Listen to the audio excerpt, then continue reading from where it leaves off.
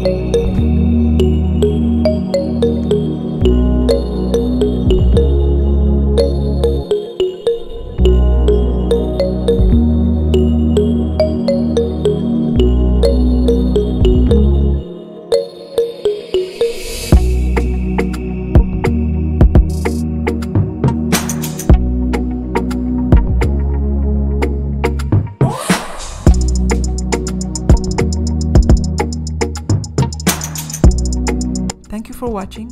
If you enjoyed, please like, comment and subscribe.